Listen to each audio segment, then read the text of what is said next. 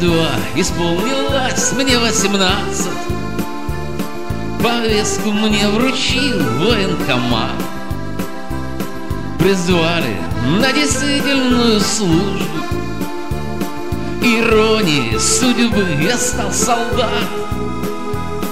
Попал в далекий округ за границу.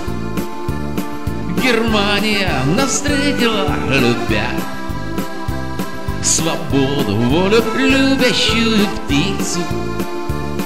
От мира в клетку заперли меня. Теперь я поднимаюсь очень рано.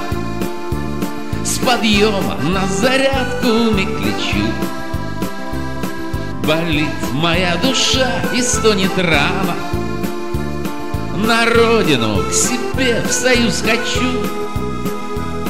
Мочу я через день теперь наряды, но мне на них, признаться, наплевать. Одна мечта есть пуще той награды: добраться до кровати и поспать. Я первый год пахал, как папа Карло. Салагой был виновный без вины. Скрывать не стану, время не хватало. Как вырваться из этой кутерьмы?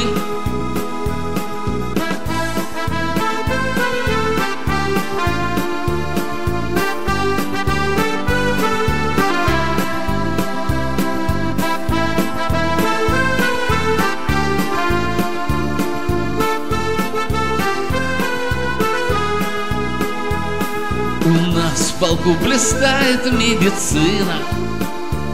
Лекарство есть одно у нас на всех.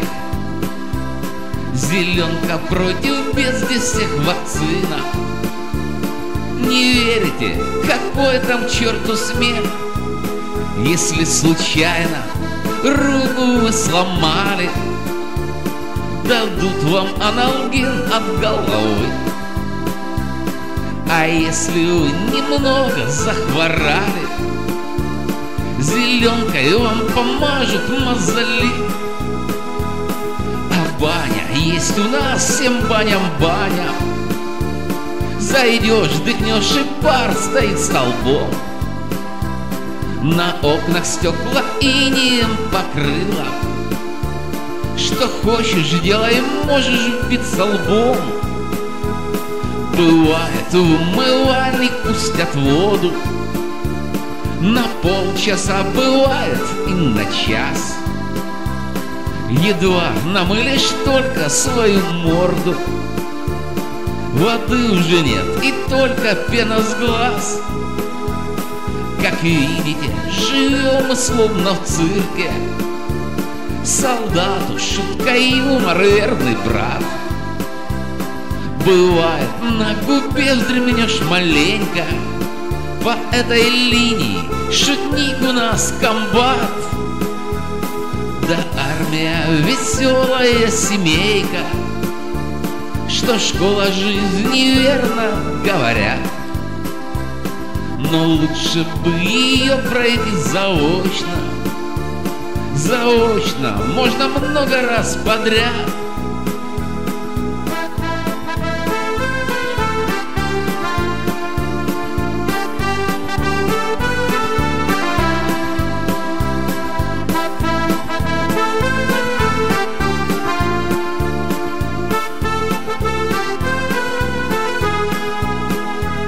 Но вот прошел мой срок, прошли 2 года. С приказом возвратиться я домой.